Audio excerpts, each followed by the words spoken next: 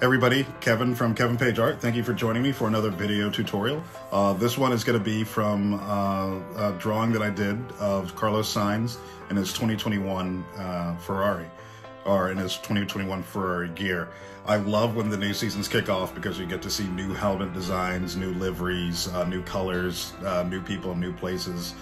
So like I'm looking forward to doing Vettel in the Aston Martin, former Force India, former Racing Point, whatever it's called. But I'm really looking forward to getting into it. But recently I've had a lot of questions on my Facebook and Instagram and Twitter pages about what I use to create the imagery that I do. A lot of times it's watercolors or oil paintings. This one in particular is a cartoon. So the hardware that I use is a 2019, I believe, iPad Pro, the 12.9 inch. So I love having a big canvas to work on.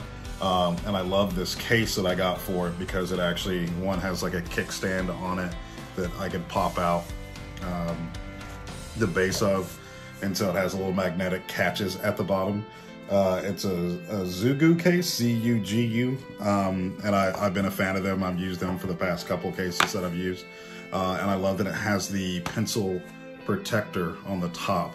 So when I travel or I move from the couch to the desk or whatever it is, not only does the Apple Pencil, the current generation, have the magnet on it, but this one actually provides a little bit of a protector for it. So that's the hardware that I use, and then the software that I use is Procreate. Whenever you guys see people use Procreate online, you'll always see those kind of telltale sliders here for your brushes and all that. So I'm going to walk you guys through how I created that particular drawing of Carlos Sainz in his 2021 Ferrari gear. If you have any questions, let me know, but I'm going to walk you through it. Procreate has a really cool feature where it records automatically every step that you take of every brush stroke that goes down on the canvas. It records it, and you can export it as a 30-second file or as a full-length file. So I'm going to do the little bit slower one so I could show you guys the steps that I take as I go. So if you have any questions, hit me up, but take a look.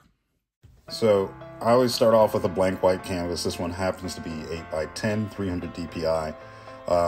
Light sketch, very loose, very free. Try to figure out where everything's going to go, which way the stripes are going to go. Try to put some weight and some balance in his stance. Make sure that I get the type of helmet right. Make sure I get the visors right, all that type of stuff. Next step is to turn that opacity way down, add another layer, and then start the outline, which is very simple, but it's a very strong line that's usually at 100%. When I get done with this stage, I then turn that to a multiply variant of layer so that the color beneath it gets multiplied out. This stage, you see I turned it to a light blue color just so I have some type of contrast, because he's so red. All of his gear is red. This is again another layer that's new that is all flat. So it's a calligraphy pen that I use, set to be very big, just to color everything. And you can see that I went back and erased all the overages, but I want to make sure that every line is saturated all the way to the corner.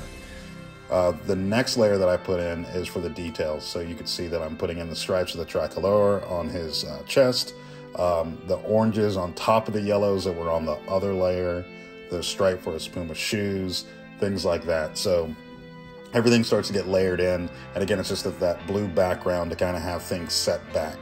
Now I'm starting to lay in layers of the type, which is so important when you're doing letters and logos and race cars and things like that. Now it's a new layer that is shadows. I use a blue shadow, turn it to multiply, turn it way down, but you get the shadow from one side. Now that's another layer of a deeper blue set at the same place, and now this is a rim light coming from the left side of Carlos. So all that adds up. Put in a new layer for the cherry background to have a little bit of a fade, and that gives you Carlos Sainz in his 2021 Ferrari gear. So thanks for joining me, guys.